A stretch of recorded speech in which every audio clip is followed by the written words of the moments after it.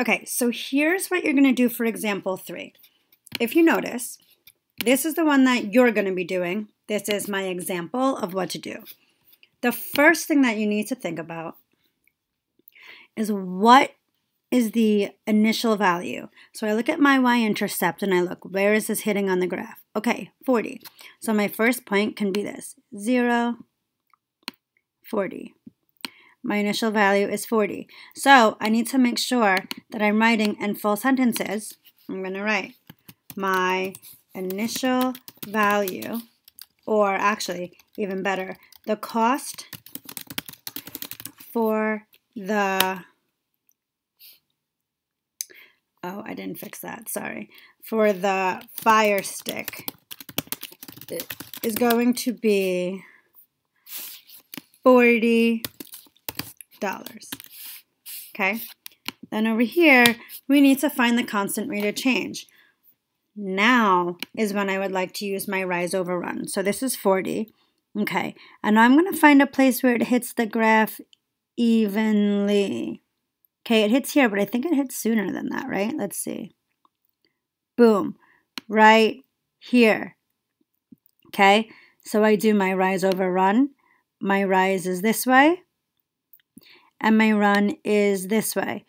So first, before I count down, I have to see my intervals. My intervals are going by what? 5, 10, 15, 20. My intervals are going by 5. So I'm here, and my rise, how much did it go up? It went 5, 10, 15. So over here, I would have 15.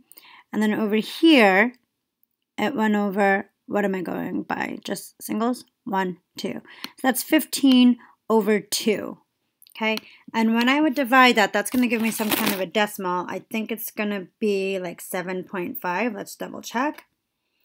Right, 15 divided by 2 is 7.5. Okay, I was correct. So my rise over run is going to be 7.5. I can use that in the equation if I want, or I could just write it like this, 15 over 2. Either way is fine. Over here, my monthly subscription, I'm going to say my monthly subscription is $7.50 because that's how it translates easier. Or you can write 15 over 2. Okay.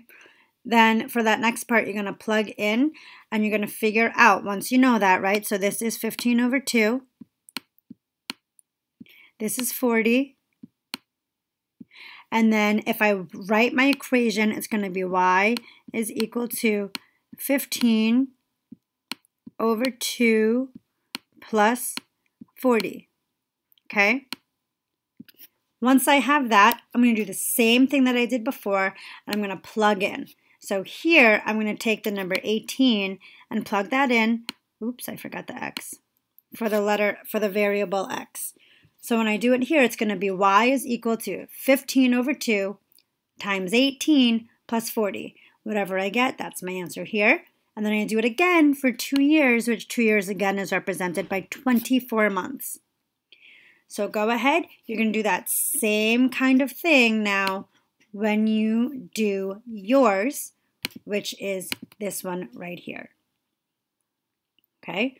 Good luck. I'm sure you're all going to do great. If you have any questions, feel free to comment. You have today. You also have tomorrow to work on this. And then we're also going to kind of start doing the part C, which I will provide another video for you tomorrow. Okay, if you have any questions, feel free to send an email, a message, post in the stream, whatever it is that you need.